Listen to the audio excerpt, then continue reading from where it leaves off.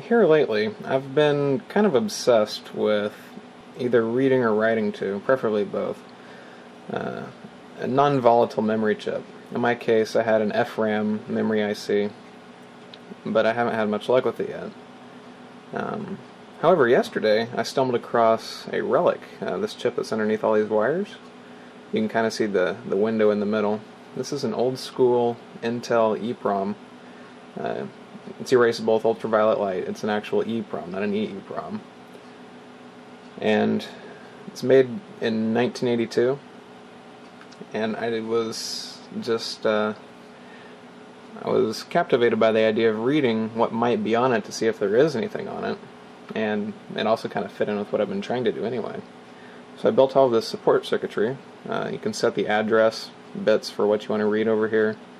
The top LED row is for the address that's currently selected.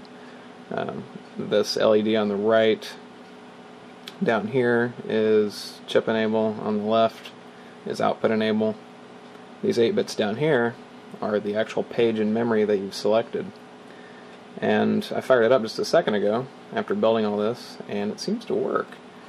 So I thought I would show you, in case there's anyone out there who happens to be as much of a lost cause as I. Alright. So right now, address 0 is selected in binary. And if we want to see what's in the chip at this address, we can do so. I looked it up. It's not even clock controlled, which makes this a lot easier. I don't have to worry about triggering and whatnot. All you have to do is enable the chip, which takes it as standby. And you can see that it's still inhibited from outputting anything because that output enable is still set there.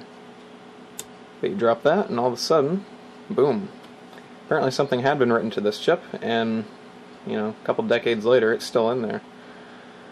Of course I don't know exactly when it was programmed. This could have been bought in 82 and programmed in 92 for all I know. But anyway, it's old data, and it's certainly in there. You can play with it. Check page 1, page 2, page 3, page 4, page 5, 6, 7, 8, and so on. It's definitely been programmed with some information. I don't know what it is. I can just read it. So I know what the binary is, but anyway, I find that kind of cool, and I thought I would share that in case anyone else thinks it's neat that you can actually do all this by hand like I do. So until next time, have a good one.